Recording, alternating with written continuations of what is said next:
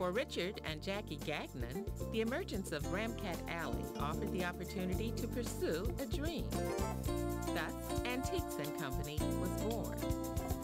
This building was built in the late 20s, early 30s, and was originally an appliance, furniture, general store. At one time during its past, it has been a grocery store, a hardware store, an appliance store. When the building went on the market in 2000, we decided that it would be a really neat place for an antique shop, specialty shop. And so my husband and I, along with my son and his wife, decided to do a joint venture and actually rebirth this building. And we spent many hours renovating the building, and we're really fortunate that we had original tin ceilings to work with and just had great wooden floors. It took a lot of blood, sweat, and tears, but it was definitely worth it. We have this awesome building that we feel like now is a part of us. And on this side we have a restaurant, circa 1930, appropriately named because that's about the time the building was built.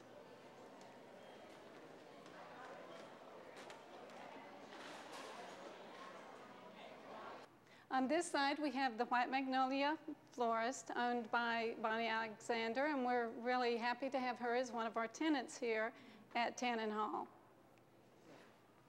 Down these stairs is the lower level of Antiques & Company, and when we first purchased the building in 2000, it was a dark, damp basement, and we later learned that during the construction of the building, something happened to halt the construction. We're thinking that possibly the Great Depression was what stopped it. And the basement, since it was poured in concrete, they decided that they would fill it with water and allow the children in the town to come use it for a swimming pool. Within the many shops of Antiques & Company, we find a variety of both historic and novel artifacts.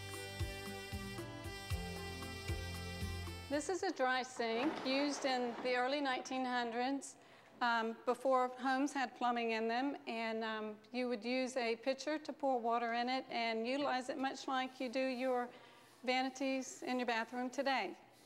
This is an oak table, and it's circa 1880, and it was made in the Golden Oak area between 1860 and 1920. What's unique about this table is it's tiger oak, and it expands into 4 more sections, and you can see on the floor here we have the sections that go with it. While both Rich and Jackie have their favorite items, for shop manager Evelyn Owen, it's the stories behind the antiques that make the job most interesting. This particular piece is a Chinese wheelbarrow, probably somewhere around World War II era, and there's a funny story that goes with this wheelbarrow. A gentleman came in one day who had been with the Flying Tigers in China previous to World War II. He said every morning that the farmers would take their pigs and their poultry or whatever they were taking to market on these. They would tie them on the flat wheelbarrow and roll them across to market. The thing he made note of was that the axles are wood and they squeak. One of the fellas in his squadron got the bright idea one morning that he would take some grease from the airplane hangar and grease the farmer's axle, which he went out, stopped the farmer, greased his axle, to the farmer's just horror.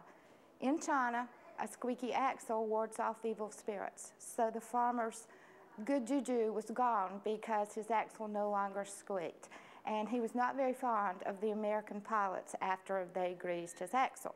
During past years, sugar was a very expensive commodity, therefore it was kept under lock and key. It was in like blocks. You would take the sugar, put it in the cutter, cut it to the specific size you wanted, and dole it out to whatever part of the household needed sugar, and then lock it up. What I feel, the difference from this store to the normal antique stores is that we cater to everyone. We try not to keep it a flea market atmosphere. We have something in here for everyone. We try to keep it upscale. We have good furniture and good merchandise. There are useful items, decorative works, transformed pieces, and even mystery objects Truly something for everyone.